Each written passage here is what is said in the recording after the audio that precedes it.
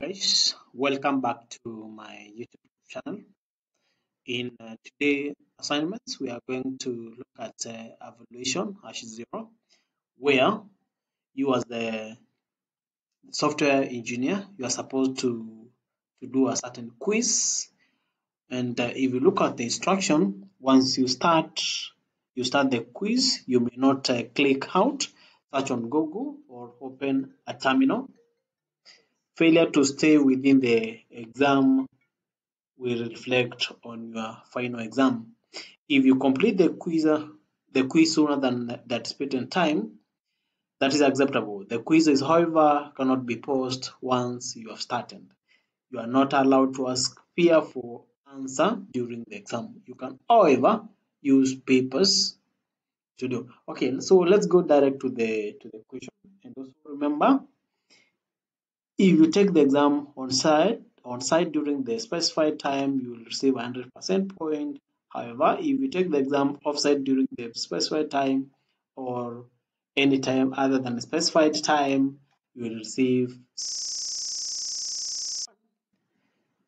supposed to be on shell. Which command should I use to display the exit code of the previous code? So we have the code, the echo dollar sign exit code. We have the echo dollar sign question mark, echo dollar sign code, then the echo exclamation mark, and lastly you don't know. So the correct answer for this one is supposed to be echo dollar sign exclamation mark.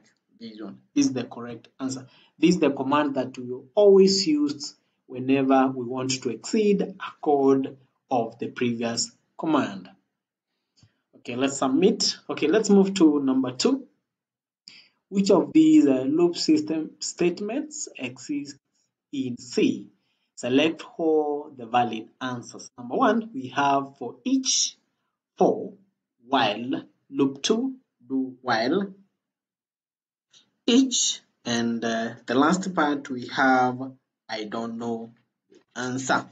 So the correct answer for that, okay, for number 1, let's look at some of the things that we have already learned from the previous class. We had already learned about the for, and for the for loop, if you can still remember, or you can as well as go back to my channel. For the loop, for the for loop, when you know the exact how many times you want to loop through a block of code, you use the for loop instead of the while loop. Okay, so this is one of them. Then the other one that we had already done in the previous class is the while. For the while loop goes through a block of code as long as a specified condition is true.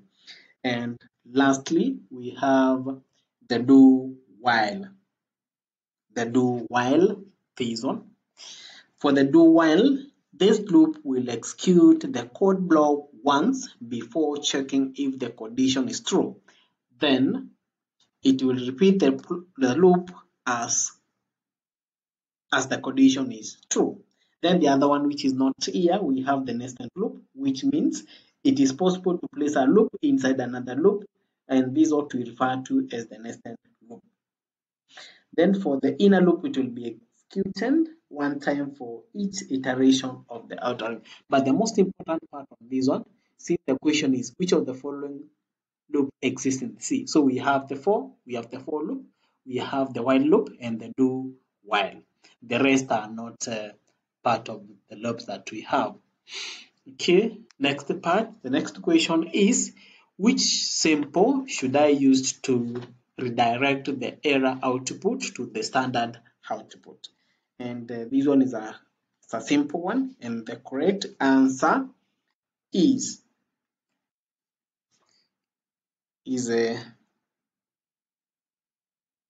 we have two, this one, then we have this one, and lastly this one. So the correct answer is supposed to be 2. The one starting with 2, then ending with 1. Then you submit. Then the next part, which command should you use to list files on Linux? Very simple. Okay, so before maybe we go through, we have the which does not take, we not look at so much on that one. Also for the list doesn't exist. Then for the CD it exists.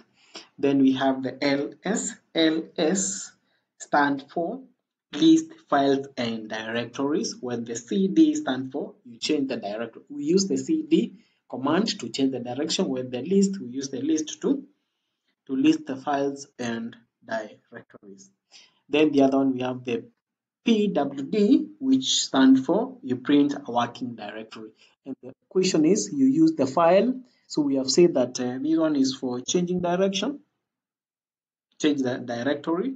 This one is for listing the files and directory, and the lastly PW, you print the working directory. So use the command to use to list file. So the correct answer is ls. Okay, let's move to the next part. We have what is the output of the following piece of code? What is the output of the following piece of code? We have integer I, where I is equal to 10, I is less than 20. Then you print function I divided by 2. So what you are supposed to do, take number one, we have you take this one, 10 divided by 2. 10 divided by 2, you get 5 remainder 0. 5 remainder 0. So not that. Then move to the, remember it's supposed to be I, which is 10. We have supposed to be 10. 10 is less than 20. So all the numbers that are in between. And remember the rule, 20 is not one of the numbers. So the next number we have 11. So you can write down the 11 where we have 11 divided by 2, this one, which will give you 5 remainder 1. So the next number we have is remainder 1. The first one is remainder 0. Then move to the next number, which is 12. 12 divided by 2 is 6 remainder 0. So the next number is 0. Then the next number is 13. 13 divided by 2 is supposed to be 6 remainder 1. Then you go to 14 divided by 2, you get 7 remainder 0. Then the next number, 15 divided by 2, 7, you get 7 remainder 1. 16 divided by 2, you get 8 remainder 0. 17 divided by 2, you get 8 remainder 1. 18, we have 9 remainder 0. Then lastly, 19 divided by 2, you get 9 remainder 1. Remember, we are supposed to be, the range is between the 10 and the number which is less than 20, which is 19. So the answer is supposed to have, the first one is 0, then we have 1, then we have 0, we have 0, supposed to start with 0, 1, 0, 1, 0, then should up with then. So the correct answer is this one. If you write what I'm saying, you will get now the correct answer very easily. Okay, let's move to the next one. Okay, for this one, what is the problem with the following C code? We have I is not increment outside the loop, so an infinite loop occur. You cannot use integers to input correct. Then I is not increment in the while loop, so an infinite loop occurs. Then we have, I don't know. Okay, let's see what could be the problem. Okay, so we have include.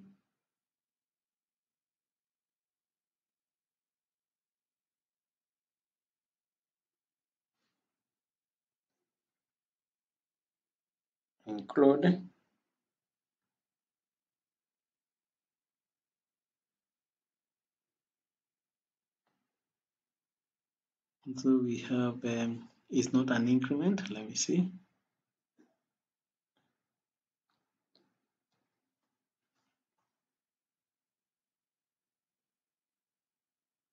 So the answer is supposed to be I is not an increment. So it's between this one, this is high is not an increment outside. Okay. So the correct answer, I've seen where the answer is, because if you look at the code, it's supposed to be I is not an increment in the while loop. So an infinite loop occurs. An infinite loop occurs. So the answer is this one. Then you submit. Okay, the next number. What does this code print? What does this code print?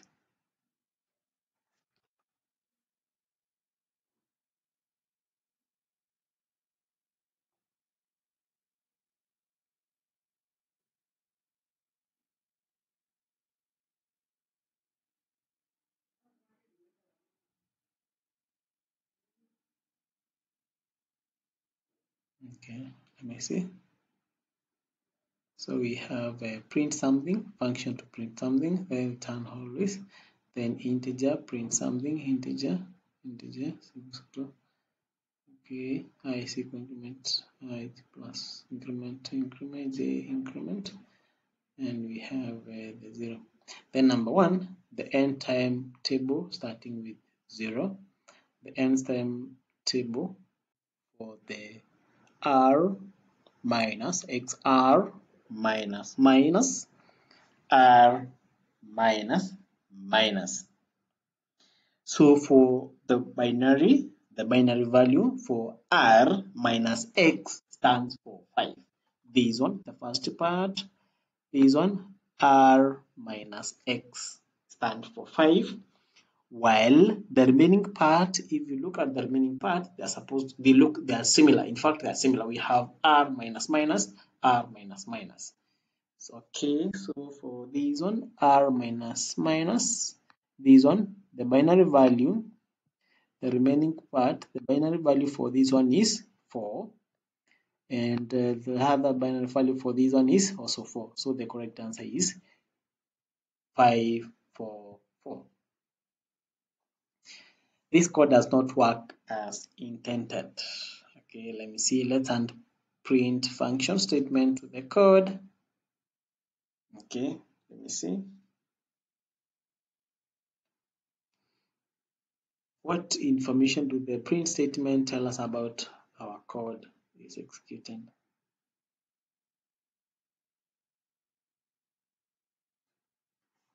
Okay, let me see what could be the problem.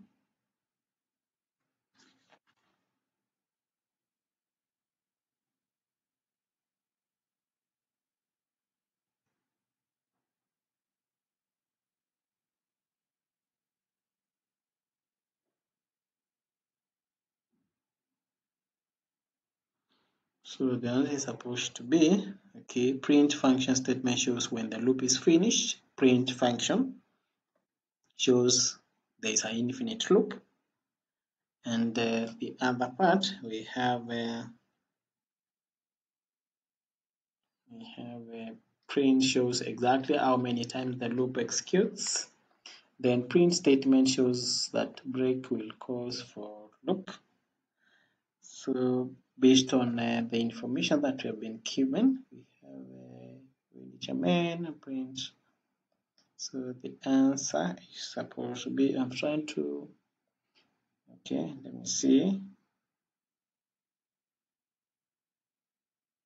We have print.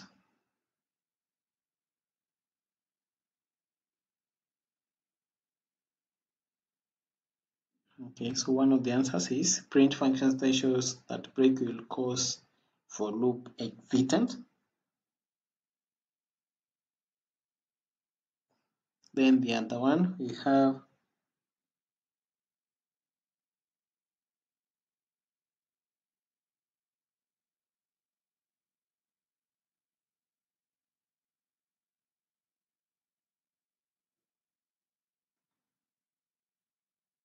the print statement shows when the loop is finished. So what is the information going to the print statement tell us about the code? Let me see. Select all the valid answers. Let me see. Yeah, that's the correct answer. Number 1, the print statement shows when the loop is finished, and the other one is because the other part to be executed. Okay. Okay, then the next part, what are the different steps to form an executable file from C? This is the thing that we started on when starting on C. So number one, we have as obvious pre-processing, compilation, assembly, and the linking. So those are the things that we have been working on for the last around 2 weeks. What shape will this code print? Okay, we have okay, so we have the integer print shape return. Okay, let me see. Not this. So we have this part. So we have the print function. Then we have the hash there. So it's supposed to be the shape is supposed to let me see, try to work on it and see the shape. So it's supposed to be, let me see, okay, print,